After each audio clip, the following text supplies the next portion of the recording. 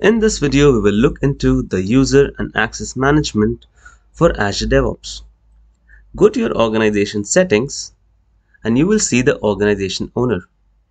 If you want to change the owner, this is where you do it. If you go back to your organization settings and you see the users,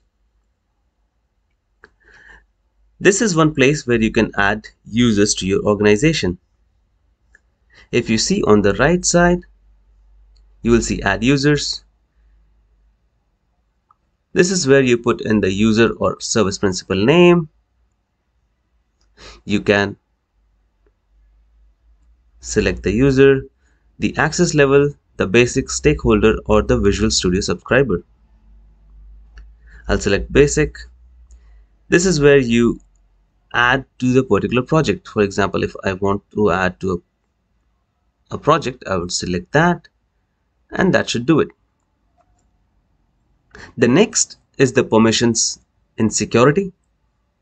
So if you do not have an active organization owner, or there is no one in your project collection administrator group which is an active user, your organization will become an orphan, and that's a difficult situation to be in.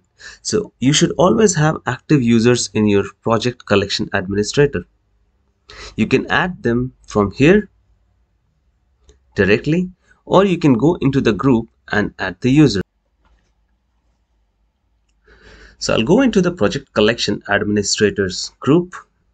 In the members, I can add member, click add, select the person, or if you have your email ID, you can directly put in the email address and click save.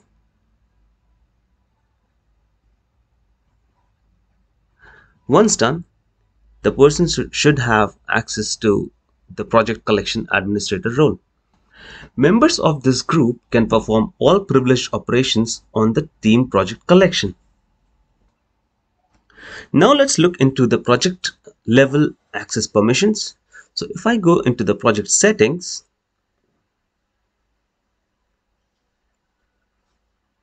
this is where you add project administrators. You just click add administrator, give the username, and click add. If you select the permissions,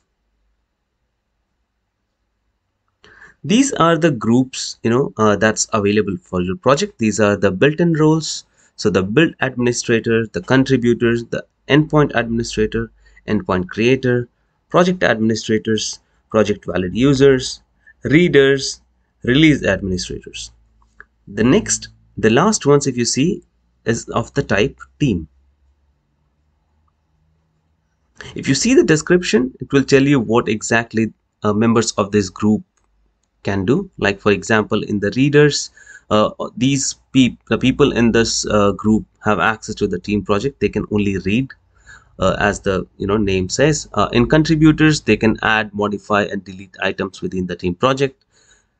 So usually when you invite someone to a team of a project team, they get added into the contributor role. So if you go and check the contributor role, these are the permissions they have. You can scroll down to read more about it. And when you invite someone, they usually by default get added to the contributor role on a project. So make sure that if you want someone to have read permissions only, do not invite them to a project directly, but create a separate role, separate group, and add them, or directly add them to the project readers.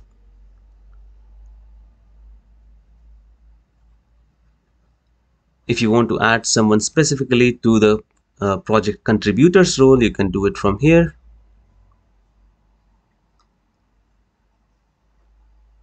And this contributor role is also part of other groups. So it's like a hierarchy of permissions.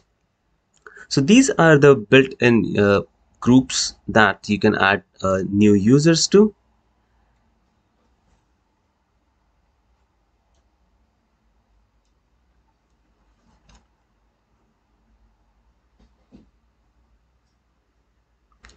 If you go to teams, you will see a couple of teams. When you create a new team, it creates a separate board for them. You can invite people directly into team. So if I invite someone to this particular team, which is it creates a group which has contributor access to that particular project, they should be able to access. For example, if I log in using the invited email address,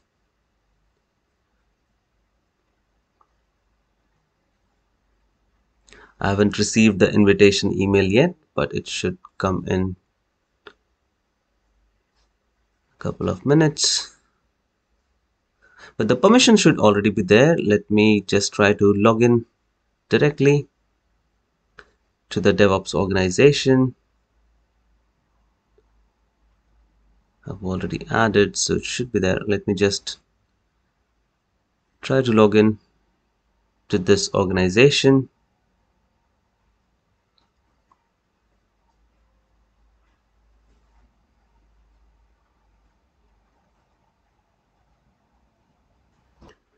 I am now logged in. I should be able to see the projects that I have been invited into. This was the team that I was invited to, and that was the project. So you can see I can access that project. It says I have been assigned stakeholder access, so the experience will not be the same as a basic user. For that, I would need to change the access level inside the organization to basic. Now let's invite the same user into a different project. By the way, I've added that user into the basic, basic role. So it's now a basic user, not a stakeholder anymore. I will add him into the project. And if I go back to my other user and if I refresh, I should see the new project. And that's it. So I have got access to all the projects. I have invited this user, I've given him the permissions as contributor, added him into the group.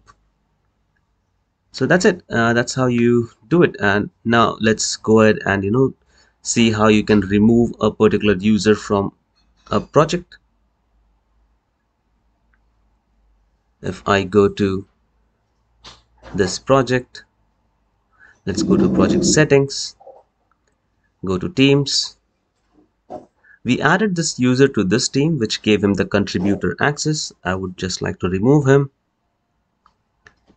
The user has been removed. The user should no more have access to that project. If I refresh it, you can see he doesn't have access to that project anymore. So yeah, that's all about the user access management in Azure DevOps. Make sure you have the organization owner active all the time. You make sure you have more than one user in your project collection administrator group. And yeah, make sure you do not make project admins to people whom you don't trust. So any guest users, make sure they have only the permissions they need to do their work and nothing more. So these are the best practices. And yeah, if you found this video useful, do like and subscribe, and thanks for supporting.